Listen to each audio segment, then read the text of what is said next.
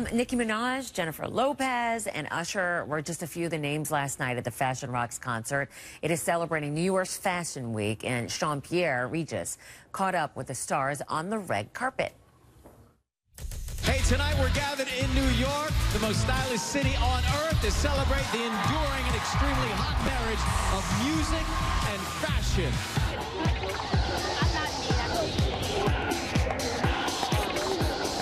How does music and fashion collide for you? Well, I mean, I just think it naturally collides. I think music and fashion have always been something that have married.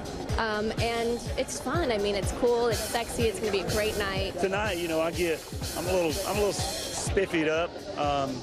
See, nobody else out here uses the word spiffy, I promise you. Now, your new single is Do or Die. What's the one fashion trend that you do or die for? Shoes. I have over 300 pairs of shoes now. Let me show you how to do it.